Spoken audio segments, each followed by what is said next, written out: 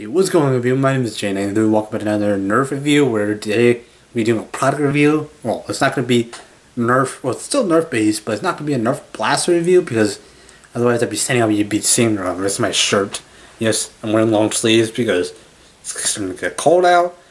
And yeah, today, as you can see by the actual the title, it's going to be revealed the Chopstock and the Twinslice, which goes along with the Scavenger blaster, which did come out before this. And yes, I'm actually reviewing this before I do the Scavenger blaster. And yes, I do have the Scavenger blaster. So yeah, it's just like something I find out. It's just a product thing. So yeah. With this, I mean, these two are sold individually for around $14. So yeah, you have to buy these separately. So yeah, if you're buying them together, they're well over like 40 something, like close to $30, and nobody actually wants to spend $30 on a foam product. Actually, these aren't actually 100% a foam, because you see, yeah, which is what I'll talk about in a bit. But starting off, the Twinslice. The Twinslice is basically, I just noticed it's basically like two circular saws that you see in wood shop just put together, because, well, this will be like the circular saw you cut a piece of wood. But yeah, these are just foam discs. Now taking these two out, just you see the product comes with this, the holder, and two foam discs.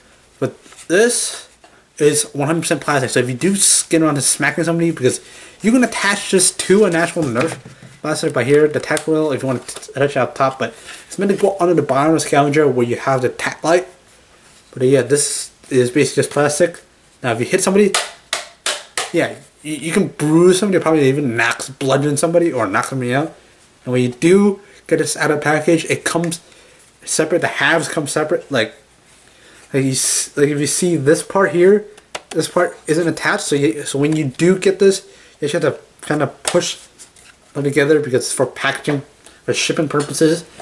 So yeah, now the paint for both the Twinslice and the Chopstock are consistent with the Scavenger, which I do have and I do plan on reviewing, but I'm just trying to get stuff out and yeah, no shebang and stuff. But I do really like the color, because red orange thing. You guys all know I do love the color red, which is why my YouTube avatar is mostly red, probably because it's Iron Man based.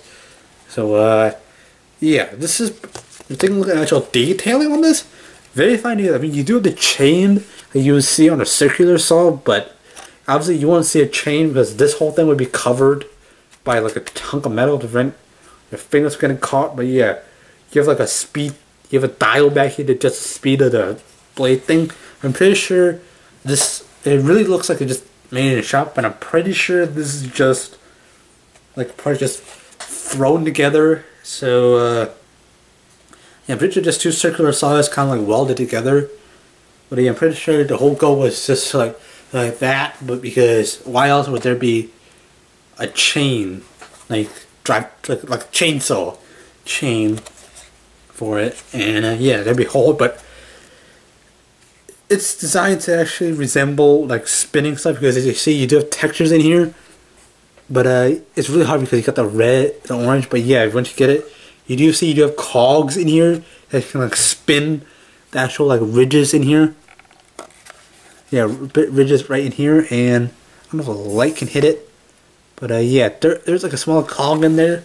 But yeah, it's this is designed to show that it spins. And yeah, it says Twinslice right here. Yeah, I know, red, kind of makes it harder to see, but yeah. I don't know about you guys, but in a zombie apocalypse, I don't want to be seen. But again, we don't really know about zombies, because zombies are different from zombie movies. They're basically just walking on, they smell humans, they come after it, but they're just focusing on the line of sight. They hunt humans based on noise and stuff. But yeah, this is two circular saws. I don't think you can throw circular saws. I think you can just like launching them like that. But spinning, I think you just get close and just kind of swing it. So but that's the whole purpose of the Chopstock. But yeah, these two are two foam circular blades. Oh, so it's supposed to represent razor blades. that you see in a circular saw. And if you do have a circular saw in the house, I do not recommend you handling the blade like how I'm doing it. Because one, this is foam. The circular saw is 100% steel, and the teeth, which is what the jagged things are actually sharp on an actual like circular saw, and it will cut your finger off. Hence, cut wood. Like you take a circular saw and just drag it on wood, just like slowly, it'll cut the wood off. But yeah, and see on the disc it says Twinslice, and yes, these are foam, so yeah, it's not really gonna hurt much, but it's not gonna hurt as a Nerf blast, but it's all how they use it. Those because you take it out, chuck it like a frisbee. So there is no way to actually chronograph this because it's just how accurate you are at throwing, because you can curve it every certain way. It's like razor blade with what ninjas. So, but yeah, if you throw it like that, it's like throwing a frisbee. I keep repeating that. It's like throwing a frisbee. So you can curve it around if you're really good. But yeah, depends on how you throw it. But yeah, it says Twinslice, and there's an obviously Nerf one. But if you spin around the back, you will see that it says the caution ones in like very different languages. Like it says cuidado, atención, precaution, and I think one of these is, I think the attention is actually like French. The top one is either Portuguese. And the precaution is no, the cuidado is Spanish, and precaution is Portuguese, something like that. I think, I don't know Portuguese, but yeah, you can see you do have the Zombie Strike logo, as well as like tick marks, like claw marks here. I believe it's like the tick marks are like counting up to 5 or something. I don't know, probably for kills or something. I don't know why you want to engrave a razor blade, but yeah, you can just hurl this. I'm not gonna throw it anywhere because, well, that's not the whole purpose of this.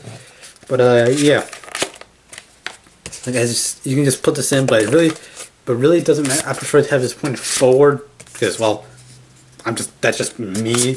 But yeah, it's pointing forward. You can spin in here, but the whole purpose is take it out and hurl like a frisbee. But yeah, you can actually put a Nerf blaster. I do have this stripe here, so yeah, you can just attach it to a Nerf blaster. It's on tackle rail. But yeah, but it doesn't actually fit on perfectly because you do have the little bump back here. So yeah, it fits perfectly on a Scavenger. I've done it, but yeah, this fits back here, and yeah, you can see it's like incredibly terrifying to see this. But yeah, you can just take it and throw it, because obviously your dominant hand is gonna be on the trigger, so you won't be able to use that. So amount of dexterity used with the left hand. So yeah, it takes skill for actual this. But yeah, I'm just gonna be taking this off, putting this off to the side. Now coming into actual like the chopstock, and I will warn you again, both of these toys will cause some bodily harm if you do swing it at it hard enough. Now if you're kind of like above 13, obviously you'd be swinging with a lot greater force than people under 13. So yeah, this is the chopstock.